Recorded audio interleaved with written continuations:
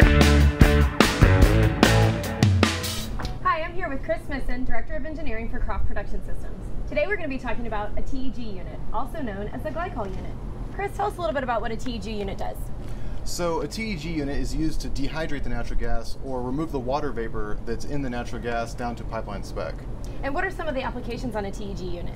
Now, most often we see this piece of equipment right before the sales meter, which sells the gas into the major pipeline to meet that pipeline spec. But we also see these for gas lift applications where they're trying to avoid hydrate formation, or anywhere where they want to dry the natural gas that's in a pipeline so that it doesn't freeze or corrode.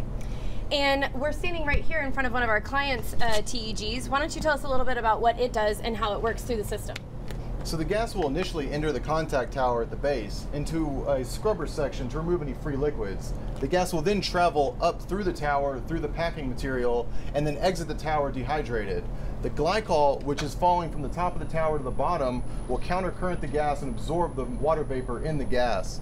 The glycol will then flow through this high pressure filter to remove any particulates that might be in the glycol all the way to our Chemray energy exchange pump. It will then go from the pump to the flash separator to remove any entrained gases or condensate that may be in the glycol. It'll then flow to the heat exchanger, then to the still column, and then into the reboiler, where we boil off the water to make the glycol lean and be ready to go back to the tower. It'll then enter the surge section, and then through the heat exchanger, back to the pump, and then back to the tower again in a continuous process. Now that Chris has walked us through how a TEG unit works, let's answer some of your questions. Tell us a little bit about the different sizes for the TEG units. So when we size a glycol system, there's two major components. The tower, which we size for the volume and the pressure of the application, and the reboiler, which we size for the amount of water that we have to remove. And what makes the Croft design different than others? So when we design a glycol system, a brand new build, we're going to have a little extra options in there that we're going to call standard that we feel just gets a better operating unit.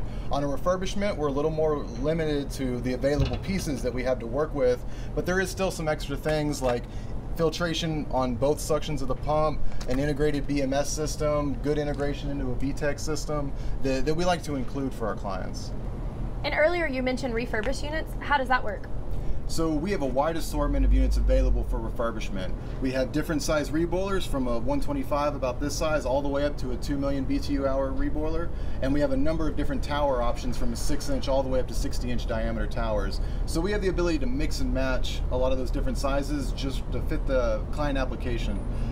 The refurbishment process is fairly involved when we do a refurbishment.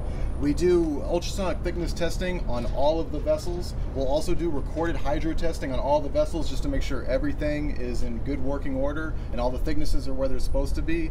The units get stripped down completely. We take the fire tube out, we remove all of the insides, we get an inspection camera on the inside and everything just to make sure that there is no corrosion issues at all that we're going to have to worry about or replace. If we do find any problems, we'll fully replace it. If that means swapping the vessel, we swap a vessel.